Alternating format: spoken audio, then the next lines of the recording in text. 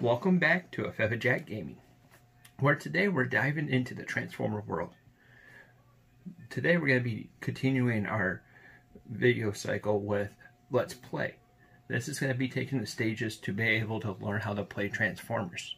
Last week we ended up covering how to play Transformers. This week we're covering how to choose the characters in the Transformers. Characters is the most crucial part of the game. This allows you to decide what kind of a theme you're going to have, what your deck's going to do, and how it's going to do it. Like I said, what is Transformers is characters is what drives this game.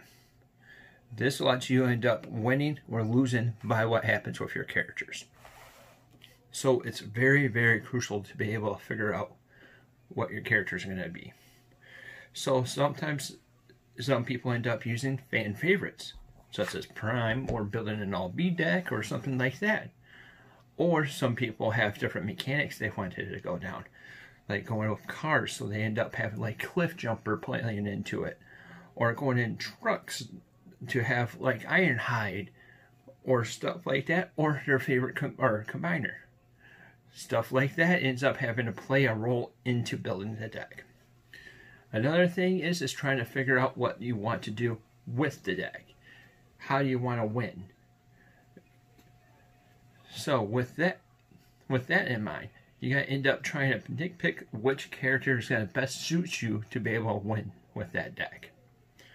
For me, I was a big Prime fan, so I started off with General Prime, which is one of the better Primes out there. Battlefield Legend is a close second in my heart, so I ended up making a jump over with this guy, and naturally stuff fell into place. I wanted to try making the best out of this guy. Brawn allowed me to help that out, and Flame War.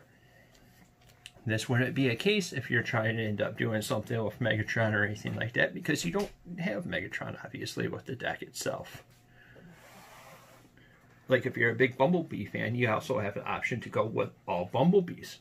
You have the star power that you'll be able to actually end up getting right underneath for that. So really, selecting the character is up to you. You got to figure out what you want to do with the deck, how you want to do it, and who you want to do it with. So the big packs to be pulling from it, do your homework, figure out who you want to be.